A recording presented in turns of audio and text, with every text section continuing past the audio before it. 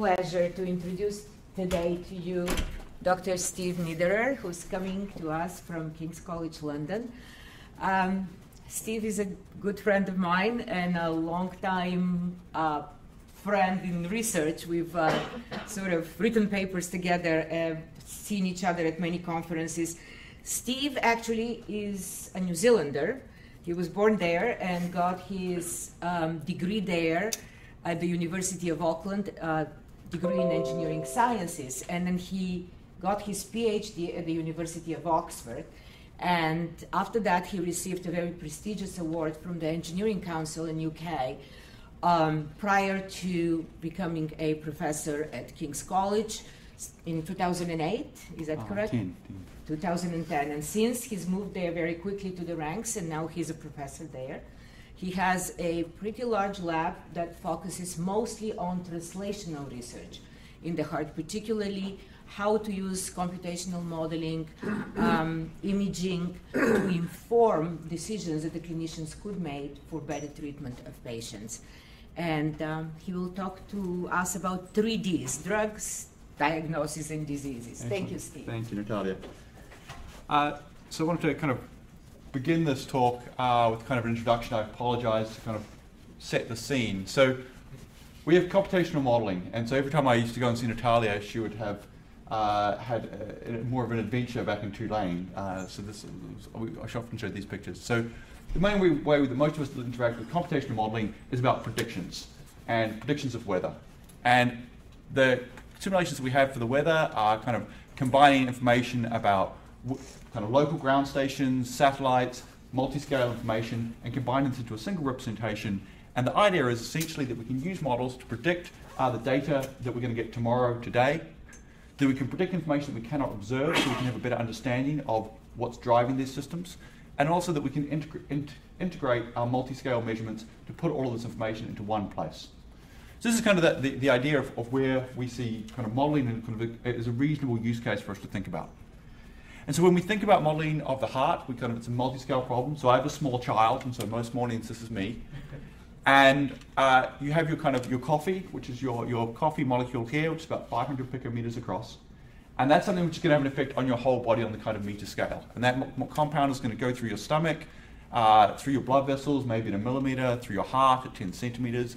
It's going to bind to the cardiomyocytes, go into the cardiomyocytes at about 100 microns.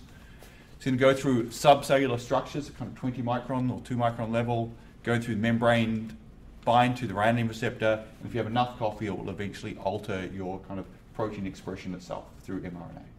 So this is kind of the gambit of multi-scale that we're looking for and what information we're trying to integrate. So we'd like to have an understanding, or at least an analogy, of what would it mean for something which was 4 billion times smaller than a person, which is a drug affecting the body. What would be 4 billion times smaller than the globe that would then affect the whole weather system? So what is the scale? What's a comparable scale for the problem?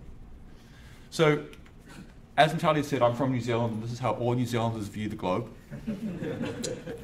Very, very New Zealand-centric. And so it's about 13 million meters across. So 4 billion times smaller. New Zealand is 10 times smaller than the globe, at 1.5 million meters across. And if you spend enough time on Google Earth, you'll eventually find a picture of yourself. So this is me hiking the Kepler track as the man with the giant Google ball ran past us. About 1.8 meters, from 650,000 times smaller than the globe. And if you look at the width of my glasses, they're 3 millimeters thick for the lenses, and that's what 4 billion times smaller than the globe is. So when we're thinking about the problem of saying how we're going to simulate how a drug is affecting the whole body, it's the same kind of question, saying how are we looking at something that's 3 millimeters across is affecting the global weather. So it's not a non-negligible problem. And so we do this by building multi-scale models. And so we start by thinking of the heart. We have an activation pattern. So the sinoatrial node depolarizes, activates the atria for activating the ventricles. This electrical signal is carried by the cells, where we have membrane-based proteins allowing ions to move in and out of the cells, conducting that electrical signal. They link into the calcium dynamics, where they're going to induce a chemical signal in the cytosol. Calcium binds to the sarcomeric proteins, leading to cross-bridge attachment and the generation of force. And that is going to then lead to a generation of mechanics. So this is our standard kind of electrical mechanics framework, but as we kind of think about broadening this to look at different pathologies, all of these have provided energy through the mitochondria, so that's something that we like to include in our models. The tissue that the cells are located in, the extracellular matrix, that's going to be important for the stiffness and the preferential conduction properties. And then all of this is then driven by a number of layers of omics, which we're trying to increasingly include in our models so we can start to represent changes in protein expression in mRNA and regulatory networks for determining how the system works. So the first problem I want to talk about was a project we've been doing. We've been looking at how modeling a drug, and that drug is doxorubicin, and looking at its cardiotoxic effects. So doxorubicin is a very common chemotherapy that people get. It was discovered in 1967. There were early trials by 1969 on kind of order of 10 patients. Meta-analysis in 1974, where it kind of recognized as a potential therapy for cancer. And by 1976, it was then being associated with cardiac toxicity. So it's still used today. It's very widely used, and you still have patients are still coming down with cardiotoxic effects. And one of the questions we have is, why is this compound cardiotoxic? How is it cardiotoxic? Can we mitigate the downside for the patients who are currently taking this drug? Can we design new drugs which don't have the same side effects? And so as more patients survive chemotherapy, there's a greater number of people who are then going to have experienced these side effects. And so we've seen a growth in cardiac oncology clinics, and Jack had a cardiac oncology new journal that was coming out. So it's a growing area of interest. This is an example of showing kind of one of the problems that we have with the treatment is that it manifests itself at extremely long time, or potentially very long times, after the compound has been given. This is obviously a kind of sensational example. It's not representative of all cases, but 17 years is an incredibly long time after you've taken a drug to have a side effect. So the drug is gone.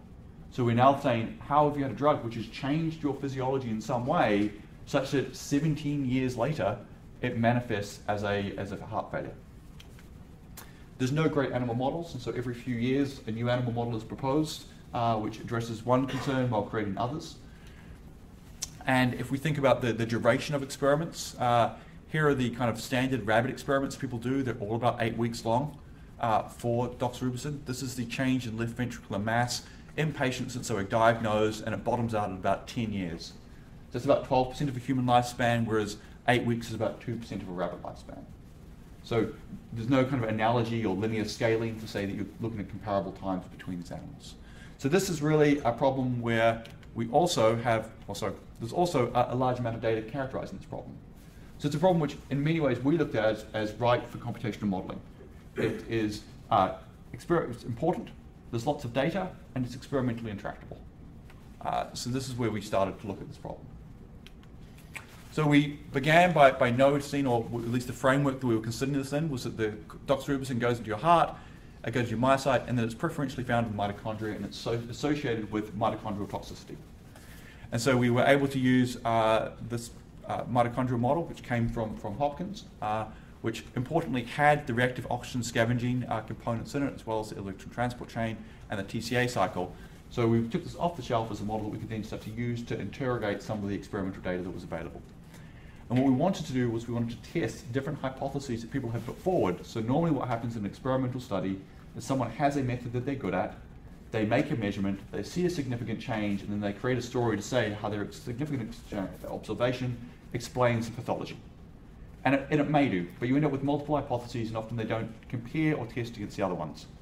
So we were looking at different mechanisms for causing long-term toxicity in the mitochondria from doxorubicin. So the first case was that people had observed that doxorubicin binds to complex 1 of the electron transport chain, and this increases reactive oxygen species production. Reactive oxygen species production is bad. This is a potential mechanism. The next observation was that doxorubicin also combined to cardiolipins, the protein which structurally holds together the complexes of the electron transport chain. This can cause electron transport chain dysfunction. This can cause reactive oxygen species production, but also reactive oxygen species production can in turn alter electron transport chain. And the last hypothesis that we looked at was that doxorubicin can alter mitochondrial DNA content, that can in turn decrease your electron transport chain function, and that can then alter ROS production, but ROS production can also alter your mitochondrial DNA content. And so from an engineering perspective, if someone tells you that there is going to be an input to a system and then it is going to have a slow change over a long period, then what you're looking for is a feed-forward system or a feed-forward loop. And there are two feed-forward feedback loops in this system, which we'll call hypothesis 1 and hypothesis 2. One is that the interaction between ROS production and electron transport chain sets up a forward feedback loop, or that the kind of interactions with mitochondrial DNA cause a forward feedback loop. So we then had to go about making models of these. It was kind of for complex 1, we could shift the flux of complex 1 to produce more reactive oxygen species in the presence of doxorubicin. We could look at specific dose response curves for the presence of doxorubicin and the function of each of the electron transport chain complexes. And then for mitochondrial DNA, we had a problem in that mitochondrial DNA is known to repair itself. There are a number of ways in which mitochondrial DNA can repair itself. These are really poorly described, and well, not poorly, they're qualitatively described, so that does not give us a lot of data to make a quantitative model. So we went back and we looked at making a relatively phenomenological model where we could represent DNA repair, which was based on an assumption that DNA repair was a function of the amount of damage the mitochondrial DNA had received, and that it had a saturating rate. And so we could make a hill curve, which had a saturating curve for that. We introduced a mitochondrial DNA damage due to reactive oxygen species presence, and made a model that would represent doxorubicin-induced mitochondrial DNA damage. So we then had a mathematical representation of these three hypotheses, and we could go about adding these into our models. For the mitochondrial DNA, we could parameterize that in a lovely study done by this Dutch group, where they started off by giving the animals 7 saline injections, and they found no loss in the mitochondrial DNA over 48 weeks. They then gave 7 daily doses of doxorubicin and then waited 48 weeks and found a significant loss in mitochondrial DNA. They then did no intervention, 7 daily doses, got a moderate loss. No intervention, 41 weeks, 1 dose, got almost no loss. No intervention, and 41 weeks and 6 days with 1 dose and almost no loss. So it provided us with a series of time since dosage and dose response, which we could then use to constrain the parameters of our mitochondrial DNA damage model. So the first thing we did was we said, well, we'll put our mechanism 1 and mechanism 2 to test hypothesis 1 into the model. We could simulate what the anticipated doxorubicin exposure would be to the myocytes and predict how that would change different readouts of ATP, reactive oxygen species production, O2 consumption for the mitochondrial model. And essentially we were looking for 2 things. The first thing was, if you're giving a drug and it causes a long sustained change in the function, even as the concentration of doxorubicin decays away, then that would suggest that it was possible to cause a longer term pathology. Or if it caused a fundamental state shift, so that we were at one stable equilibrium, we gave the drug and we moved to another one, then by moving to another equilibrium state, that might be more susceptible to other pathologies, might be less robust, and so that would also be a plausible explanation that this drug could be causing the toxicity. And as we see here, that no matter how much doxorubicin we added in, we had 4 different concentrations, everything decayed away back to the equilibrium state with these. However, once we added in the mitochondrial DNA damage, and these are the data that we fitted the curves to, we see that we get a sustained pathology, that once you have this mitochondrial DNA damage, you can actually have a very long-term and very slow decay, or if you have a higher concentrations, you can have a rapid fall-off and a collapse of the mitochondrial system. We were interested in why this could be the case, and so if we look at kind of along a line of kind of normalized mitochondrial DNA content, the less mitochondrial DNA content you have, the more reactive oxygen species production you will have. And as you have more reactive oxygen species production, you'll have more mitochondrial DNA damage. The rate of that damage will increase. But as you move along this spot, if you have a very high mitochondrial DNA content, you'll have a very low repair rate. And as that grows, as your DNA content decreases, you'll have a higher and higher repair rate until it eventually saturates. And the saturation is what the key point there is. Because eventually you have a net change in DNA where at this point your DNA will be decreasing because you have a surplus. At this point you'll be in equilibrium. At this point you'll be recovering. And at this point you will be collapsing. And when you do a phase analysis of this, you can find that you have a stable region, where in this region you will kind of have a stable point that you'll kind of return to. But if you get pushed down below a critical point, your repair saturates. It can no longer recover from the ROS damage. And your mitochondrial DNA will be in an terminal decline. It will collapse. So this provides then a plausible, not absolute truth, but a plausible mathematical explanation out of all those 3 hypotheses to explain how doxorubicin can be fixed. The thing that was interesting to us is that there's actually a drug you can give which reduces the mitochondrial DNA damage when you're receiving doxorubicin. And that intends to be co-administered so that you have it at the same time that you have your doxorubicin, and they both get finished at the same time. From this, we would say that actually if you took that drug for another 6 months after your doxorubicin had been, your course had finished, that might reduce your chances of having a later stage doxorubicin heart failure or toxicity. So we're now looking at how we can do this at least in a mouse model to see if we get kind of these results show that if you have sustained iron chelators after you finish your doxorubicin treatment, that your mitochondrial DNA damage is less. So this was the first thing on drugs, and so changing gear, that's a summary, looking at the atria, and this is not contrasted well at all. So these are the atria that we're looking at here, and how we can go about making mathematical models of the atria. And so for the atria, we're particularly interested in how we can combine pre-procedural and post-procedural data. So pre-procedure, you have an ECG, you might have a CT, you might have an MRI. These are going to be characterizing the anatomy and the electrophysiology of the atria. And these are going to be the information based on some patient history that's going to determine if that patient is going to receive an ablation. And then what will happen is the patient goes into the cath lab, and this is our hospital, and some hospitals will be different. And we get electrograms during the procedure. We have an electroanatomical map, which gives us the anatomy during the procedure, and we have some fluoroscopy imaging. And all of the pre-procedure imaging data that's been acquired is not really used massively for informing the therapy, and that the electroanatomical mapping is the primary information that is used for determining the procedures. And so there's a question about how can we better integrate the pre-procedure information that we have so we get the most out of that information when we're determining how these patients get treated. And so to do this, we had to kind of, that was our aspiration, so to do this we had to just build up a series of steps. We wanted to look at how we can better measure the anatomy of the atria. So the atrial anatomy is highly varied. We'd like to have a better idea of what type of tissue fibrosis we have in the atria, which gives a substrate for these arrhythmias. And we were kind of looking at the data that we had available, and most of the data we have available is MRA and LGE imaging for characterizing both the anatomy of the atria and for characterizing the fibrosis score. So these are the process that we started with that our cardiologists had available to them. So the way we go about measuring the fibrosis, we start with our MRA image. We then have a semi-automatic segmentation protocol, so the MRA has a better contrast for identifying where the endocardial wall is of the atria and makes it possible to do semi-automatic segmentation. We register the MRA to the LGE, so we can then move our segmentation done on the easier image to segment into the LGE, which is where you can measure fibrosis. We then can make a shell from that segmentation. We can crop that shell in standard locations to remove the pulmonary veins and the mitral valve. And so if you have this done in a standard way, it reduces the variability in your numbers, so it means you can have smaller patient numbers and still get reasonable results. We then do a projection of the LG voxels back onto the surface and look for the maximum intensity to get an idea of what the fibrosis burden will be, and then we can calculate our fibrosis score. So our thought process for doing this was that we would like to, we started off and these things were all being done in about 6 different pieces of software. Some of them worked in Mac, some of them worked in Linux, some of them worked on Windows. There were MATLAB scripts, and the poor cardiologists were spending about an hour per case going between different systems trying to process them all.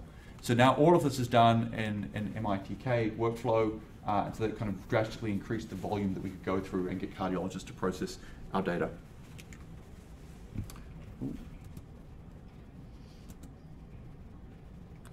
And so once you've done that and made a workflow which cardiologists can process the data at scale, then we were able to get them to go away and process 200 of these cases while they were working nights. And so once we had about 250 of these images where we had a label in the pulmonary veins and the segmentation of the mitral valve, we could then make a UNet, train that on a GPU cluster, and then once we'd had these labels, we could then repeat the cropping that was done in our software so that we're doing exactly the same workflow, but we'd now remove this manual step, and we could generate our fibrosis map. So this now becomes a fully automated pipeline so that you have your MRI image and you collect fibrosis score and everything is done for you. So this drastically changes the scale and the speed at which you can run these simulations. We also wanted to know how good we were doing, and we didn't have an aspiration to be perfect, so the images aren't perfect, but we wanted to be better than a cardiologist, or at least as good. And so we had 4 cardiologists repeat segment 60 cases, and then that gave us an idea of how close one cardiologist is to another. So we have a DICE score. And this is the cardiologists, how close the cardiologists are to the cardiologists when segmenting the blood pool, when segmenting the mitral valve, and when segmenting the pulmonary veins. And then we can compare how close our neural network is to doing the same segmentation process, comparing it to the cardiologist's results. And so for every single measure for the blood, for the valve, and the vein, we outperform the cardiologist. So the machine was closer to a cardiologist than another cardiologist would be. And so that gave us some confidence that we knew that we were getting repeatable results. And then we could also compare the fibrosis burden that was measured from the cardiologist segmentation versus one coming out of machine learning, so that we get a reasonable correlation between the machine learning-based fibrosis burden versus the cardiologist. So the machine learning-based fibrosis burden is independent of an operator. So it's 100% reproducible. We can have a conversation and a broader conversation about image quality and reproducibility of image quality, but that's not my area. We're just trying to make sure that we're getting the software working. And so the other area we've looked at for this is, for kind of broaden this out, is we work with Siemens. Siemens are reasonably good at providing segmentation code. And so they provide us with a machine learning-based segmentation code for kind of characterizing the 4-chamber heart. So we can get that from a cardiac CT, but what the benefit of this is, it takes about 2 seconds to get a 4-chamber segmentation. Cardiac CT, you're looking at a 500 slices, would be pretty expected, and so our cardiologists are not prepared to manually segment those. But that means we can then start making these virtual cohorts where we have standardized labeling on all the different chambers and all the different sections, which really makes a framework for starting to say how can we do virtual patient trials, make large-scale virtual cohorts that we can use for evaluating different devices or diagnostics. We also have the microstructure of the heart, so we know that our fibers are our cells have an orientation, they're packed together with an orientation, they form layers with an orientation and wrap around the heart with a preferred orientation. So for our simulations, we'd like to look at how we can include this information in our models, and again, doing it quickly, doing it at scale. So the way we do this is we make coordinate systems which are defined both within the atria and within the ventricles. So we have an atrial coordinate system where we can go from the left and right atria down to 2D squares with alpha and beta coordinates. And we can then define fiber orientations within this coordinate structure. And once we've defined fiber orientations within this coordinate structure, we can then map those instantly onto any case that comes along once we've introduced this coordinate system into that patient's atria. And likewise for the ventricles. So when we do that, we can then start to add these kind of very pretty, this is kind of our pretty heart figure, where we've looked at transmural variation in the fiber orientation in the left ventricles, with the fibers wrapping around the pulmonary veins in the atria, and we have left and right atria fiber orientation. And we can do this onto any of these cases once we've generated these coordinate systems, and it takes kind of on the order of minutes to do that projection. So the other thing we'd like to do, so we have this kind of way of characterizing the anatomy of these atria and the fiber orientation, looking at the fibrosis. We'd also like to make a personalization of the electrophysiology. So normally, or in a kind of standard reduced representation of an action potential when a cell is electrically stimulated, the sodium channel is open, sodium comes in, we have a depolarization, calcium ions coming through the alpha calcium channel, calcium is then extruded through the calcium exchange, more sodium comes in, the cell repolarizes and potassium ions leave, and then the sodium-potassium pump returns everything back to homeostasis. So this is a reduced representation. There are still, we've got 5 proteins that we're going to be having to characterize there. Potentially 50, 60 parameters. We don't have this type of information locally on the tissue in patients. So we decided to make some drastic reductions. And so we got rid of all of the complicated bits to have just sodium channels and potassium channels. And the cell depolarizes and it repolarizes. So we used a Mitchell-Schaefer model representation. We made a modification of this to make it more stable, but essentially we have ions flowing in and ions flowing out. These gates have time constants, so we have 4 time constants, and at each piece of tissue we have a conductivity tensor. So we were able to reduce down the electrophysiology representation to having 5 parameters at each point. And we'd like to work out how we can characterize those at a local region in a patient's heart during a procedure. And so we do this. This is a overlaid atria, and we have one of the methods we use is using a decapolar catheter, which we see here. It's a catheter with 10 electrodes spaced along the length of it. We can approximate it as a 1D line. We have our 10 electrodes, we have distances that we know, and we can simulate this from the middle 2 electrodes and watch as the activation wave moves proximally and distally along that catheter. We simulate this with an S1 and S2 protocols. We're looking at trying to probe the dynamic response of the tissue. And for each of these different electrode pairs, we get a bipolar electrogram, which is going to give us an activation time, or latest activation, local activation time, as we pace with our S1 parameter. It's going to give us an activation, and then as we pace with S2, there'll also be an activation time.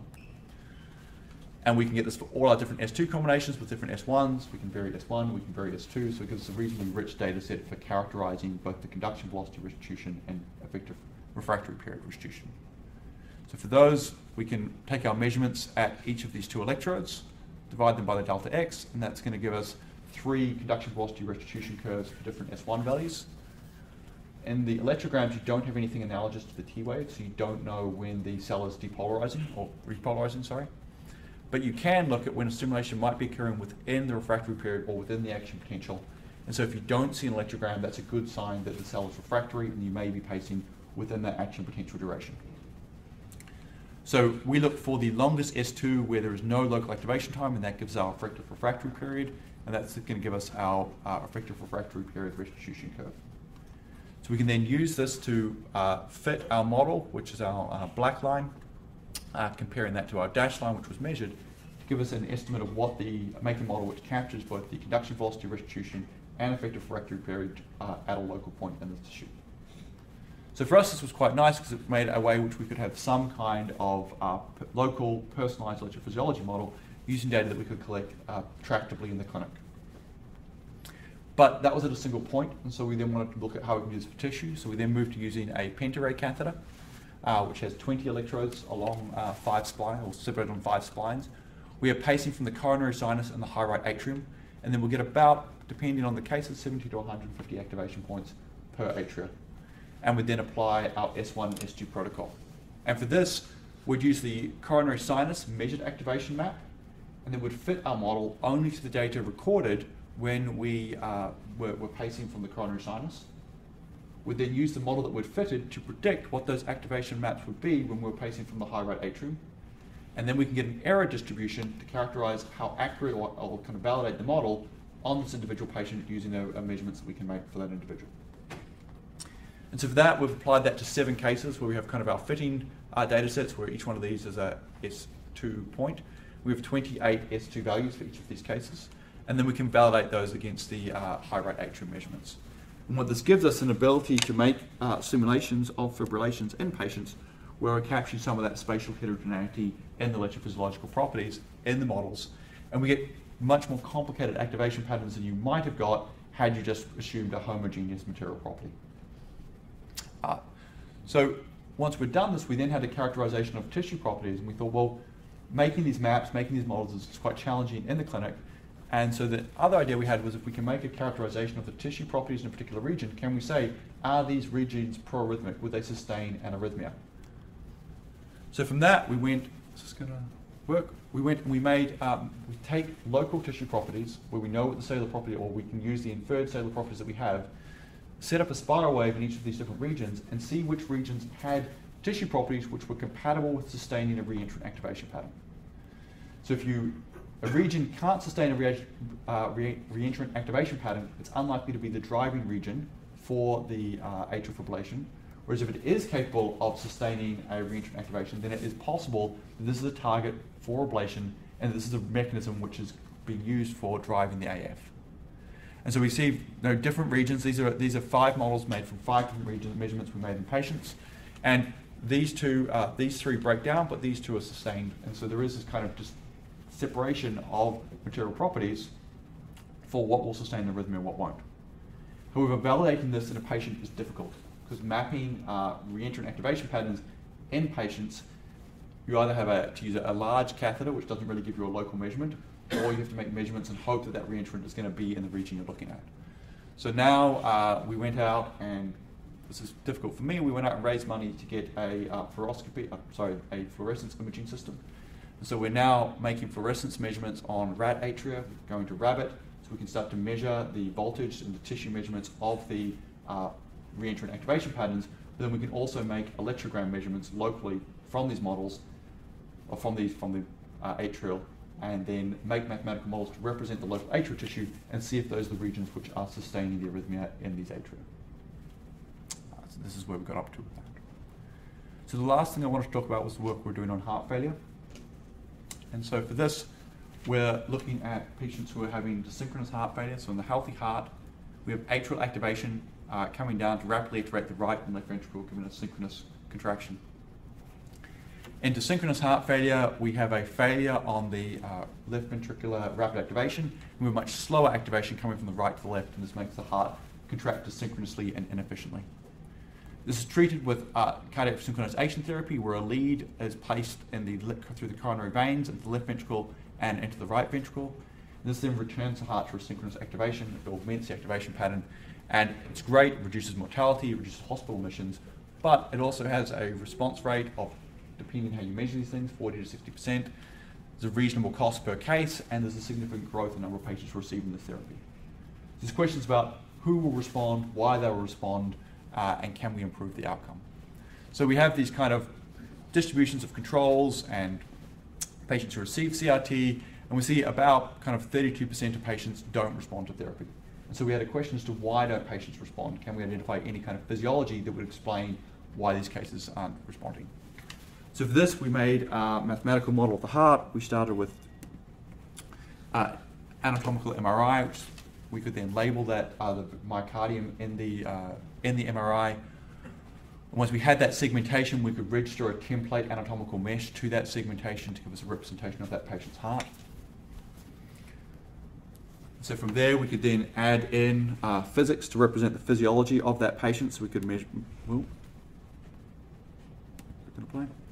We then simulate the activation pattern. We could simulate what the right ventricular pacing with an asynchronous activation pattern would be. We then introduce a left ventricle lead and simulate what the biventricular activation pattern would be for these patients. We can take mechanics measurements where we can combine both cine and tagged MRI to track motion, and then measure the material point displacements in the patient's heart. Use this to constrain a mathematical model of the passive stiffness and the active stiffness, so we can start to personalize the mechanics of this patient's ventricle. And we can combine this together with pressure measurements, which will then allow us to simulate a beat of the patient's heart. And we can start moving it on. Nope. Oh well, that's a movie of a beating heart. And we can compare the pressure measurements which are simulated in blue and the volume transients in blue versus the invasive pressure measurements we see in yellow versus the MRI-based volume transient that we see with the red-yellow boxes. So we have a model which we can then make a representation of a patient's heart when they're having, before they have their CRT, and start to predict how they will respond to CRT. So one of the questions we had was what's important for these patients. You can make a lot of measurements. What measurements could be more important for differentiating patient cases? Are there specific parts of the patient's heart which will determine how they'll respond? So in our mathematical model, we have all these different parameters representing different attributes of the passive properties, of the active properties, of the electrical properties, of the boundary conditions. And we can perturb all of these and identify which ones of these the response to CRT is most sensitive to. And so the measure that they use in acutely is the acute hemodynamic response, which means when you turn on the pacemaker, what is the improvement in mechanical function in the heart with the CRT device on, compared to the baseline value. And we found that the length dependence of active tension was the most sensitive parameter by a significant margin. So we were curious as to why this would be the case. So the length dependence of active tension comes from the Frank-Starling law. It says once you stretch muscle, it will contract harder and faster. And normally this is responded to increased venous return, means the heart pumps harder. So why would it have a role in desynchrony?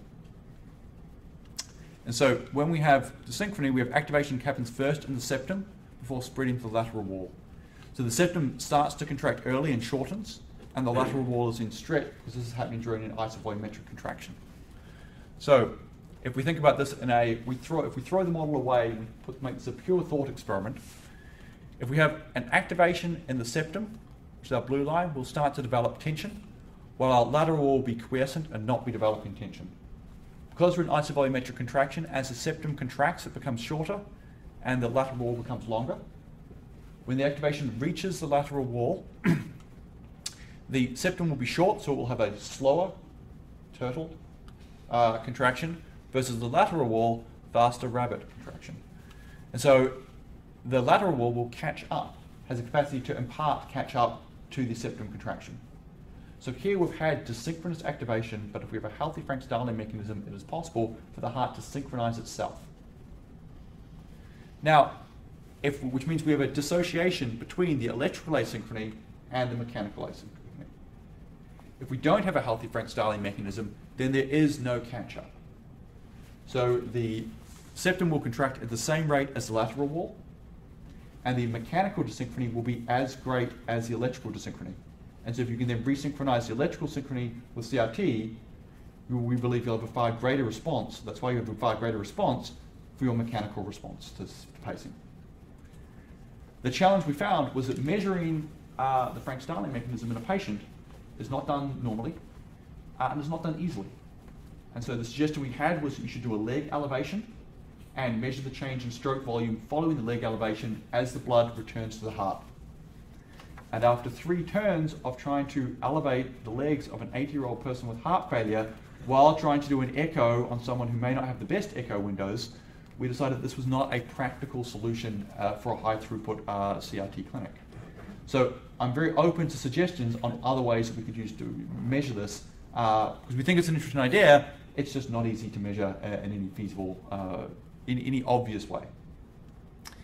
And the last thing was on lead position, which is kind of work that we're doing at the moment. I want to finish on something that was kind of, I thought was exciting and that we're working on now. And so you have these CRT leads, you can put the leads in lots of different locations. Where should you put the lead? And so this is a prediction problem. And so we have a workflow where the patients will have a CT. We can track the motion and anatomy from the CT imaging. We can then make predictions on where to put the electrode. We can then put those into the CRT planning system. We go to the cath lab, identify where we'd like to put that electrode, and then we convey that information to the cardiologist during the procedure. So we had to make software which could do feature tracking to work out how the heart was contracting from CT images. We could then work out where the latest region to contract was. That has then been suggested as a potential target for CRT. We could use our anatomy, use our QRS duration, use a rule-based fibers, use a rule-based electrophysiology model to make an EP model of that patient and then predict what the activation patterns will be as you pace from different locations to work out where the most synchronous activation pacing location would be. And then we can use that as a potential target for the CRT model. And the other thing we wanted to do was look at where we can measure infarct. And so CT doesn't have the equivalent to delayed enhancement, or it does, but it doesn't work reliably, or not in our hands at least. And so we use perfusion CT, where we could get a map of the perfusion distribution for a patient. And we have a very low perfusion region here, and we had the analogous MRI that this patient had previously. We can see the infarct region from the late enhancement imaging. So this is a way that we can then get an idea about where low perfusion, potentially infarcted regions are in these patients from a CT imaging. And these are regions we don't want to pace in.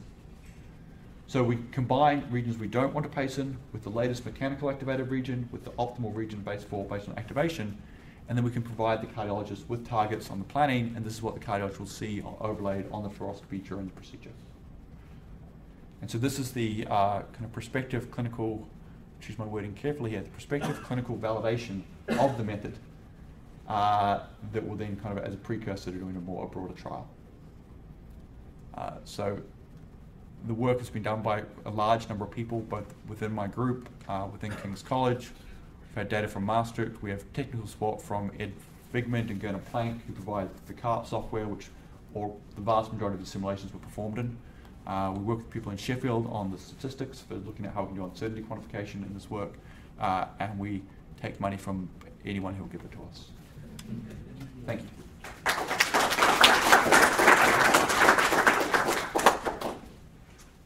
Questions to Dr. Nieder? So, as it happens, I actually went to a talk about doxorubicin and cardiomyopathy yesterday. All right. And so one of the main points is the central role of iron. Yep. And the role of iron chelator. So how do you plan on incorporating that to your model? Yep. Beyond simply saying that iron is responsible for ROS production? Well, so we had a representation of Fenton chemistry, which is a mapping of the kind of reactive oxygen species production interacting with iron leading to mitochondrial DNA. And so we can effectively, if you have a black box, which is your kind of map from the reactive oxygen species, goes through that Fenton chemistry and then leads to mitochondrial DNA. If you have measurements which characterize how changes in iron concentration are going to lead to a change in that mitochondrial damage as a function of mitochondrial DNA damage as a function of the rate of oxygen species, we can then add that in as a transfer function into the model.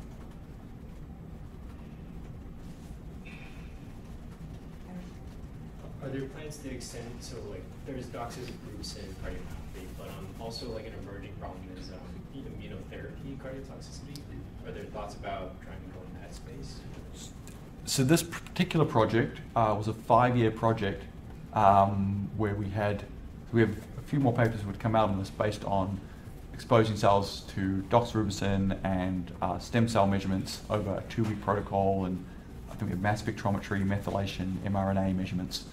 So that was a reasonably significant investment. I think there's space for using simulations to identify for any of these toxicity things, particularly when you have a transfer from an animal model or from an assay, trying to integrate that data together and make a prediction in humans. Does it models at least provide a framework for doing that? We're not specifically, we're not looking at going to this immune, but it is certainly something I should think which would be susceptible to simulation. Yes. I know you had, because of time constraint, you had to gloss over the details. I was trying to understand the healthy Frank-Starling relation, which you say could explain this catch-up phenomenon Yep. of late activated myocardium. But that would require a faster time to peak, I would think, rather than just an increase in force. I mean, is the timing of force generation different?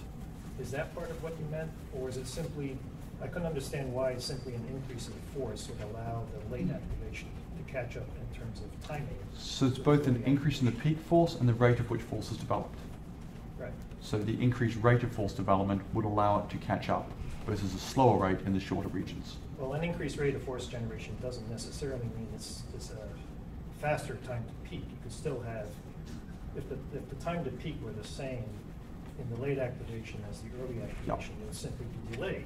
So you won't have synchronization unless the late activation reached this peak faster, and then it could catch up. I suppose our argument was that, so we can go through like looking at the stress in different regions. This was an argument which I could take to a cardiologist that they could understand, but also that it doesn't have to explain everything. It's about that it would mitigate the effects. So if you said, why was someone less likely to respond?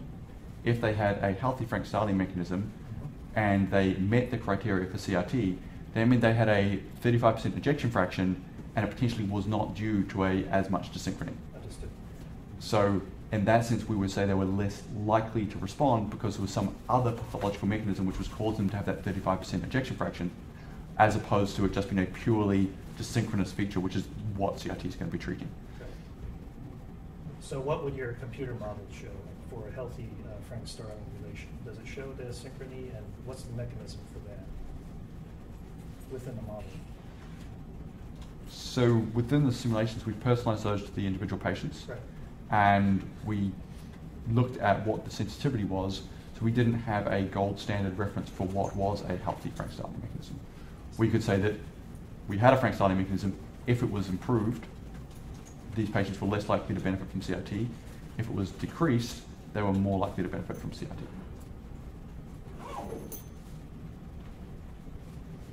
There was a question from East Baltimore, or not? Yeah, hi. This is Brian. Hi, Steve. Hi, Brian. How are you? Good, thank you. The question I had was about the reduced model of atrial fibrillation.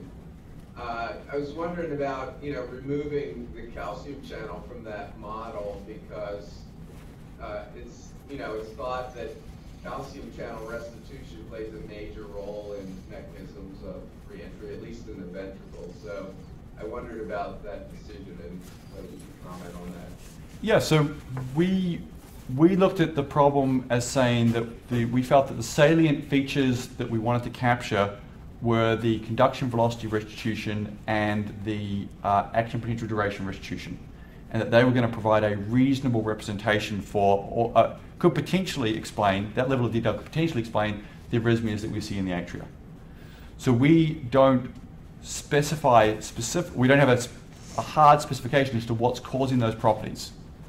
So we have a model which will capture that conduction velocity restitution and that refractory period restitution but we don't necessarily need to assign that specifically to a calcium channel or a potassium channel. So by reducing it down to just repolarization and depolarization, we can constrain those parameters, and effectively the effects of the calcium channel are then being lumped into the sodium channel representation, or the in channel and the out channel. Okay, thanks. I have a question, Steve.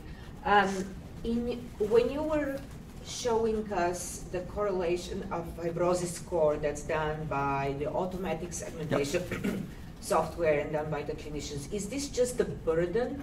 This is the total amount of That was the fibrosis? absolute value. Yep. Yes. Have you guys looked at the distribution and how well an AI can do that? So we haven't looked at it, but my expectation is that we would be reasonably close, and I say that because we know that the segmentations are so close.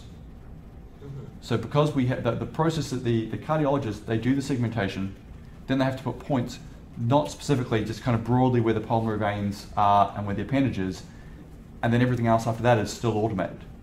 So if we have a segmentation which is a very close match to the cardiologist's result, and we put it through exactly the same workflow, then it would surprise me, happy to be surprised, but I would be surprised if the distribution was significantly different. And my second question is, on one of your slides, I think it was potentially the mechanics, I'm not quite remembering. You had a title, rule-based EP. Yep. What does that mean? So, so what we did was we wanted to look at what are some of the physiological mechanisms that we can include in our models that are required or increase the accuracy of their predictions compared to invasive measurements. Mm-hmm. So we had, I want to say 14 MRIs where we had late enhancement, and also where we had epicardial activation maps made in Maastricht. And we knew where we were pacing because they were pacing in the right ventricle, so we knew where the activation was starting. And then we looked to see if we included septal slowing, a fast endocardial conduction layer, anterior or posterior functional block, and the effect of SCAR on the activation pattern. Which combination of those were most important for allowing a simple model which was fitted just to the ECG QRS duration to replicate the epicardial activation measurements that we were making. And so we went through that, and essentially at the end of it we found that the thing that was most important in the data that we collected was the fast endocardial conduction layer. So we would then, with a fixed ratio, and I cannot remember off the top of my head what that fixed ratio was from the bulk myocardium conductivity, but that means if we add that in, though we don't have the data to support exactly what that will be, we anticipate that the predictions we'll get from the models will be closer to the what's actually happening without actually having the full kind of body surface ECG or an invasive mapping system. But you're solving the problem on a surface then. Is that, am I understanding that? I know it's a full ventricular. Full ventricular. It was just that we had this we had a training case, and then we had 4 other patients that we got as St. Thomas's. We gave them CTs, we then gave epicardial activation maps from those, and we then apply our rule-based method and see if we could then predict what those epicardial activation patterns would be just with an ECG and a CT and applying a few simple rules. And so this was a way that we can very quickly make models which obviously have some shortcomings, but we can make them with a very limited data set. Okay. All right, thank you. Other questions? All right, well, thank you, Steve. Thank you very much. Thank you.